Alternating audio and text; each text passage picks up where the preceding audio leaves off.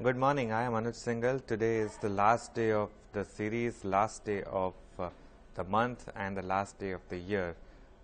Unfortunately, it's not the last day of the week, as we are still working on first tomorrow, which is ridiculous. But having said that, let's talk about today. Well, what to say? I mean, you've seen the kind of volumes that have been there for last 2 or 3 days. My call went wrong yesterday. My expectation was that the market would move up, but it actually moved down in the second half. But these things happen.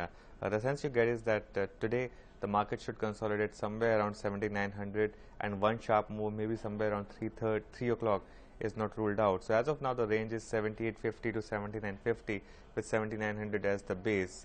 But if you go by the data, the chance is that maybe, and it's a big risk, maybe the market decides to have one more shot at 7950 to 8000 band in today's trade at some point in the second half of the day. That could happen.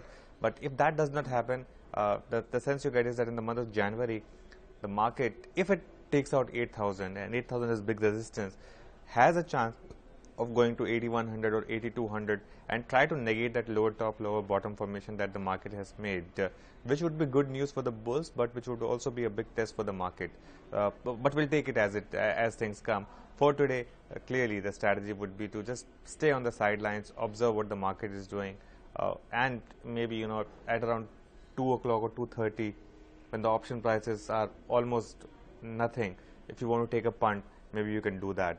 That's the only way to play the market today, and individual stocks could be really volatile.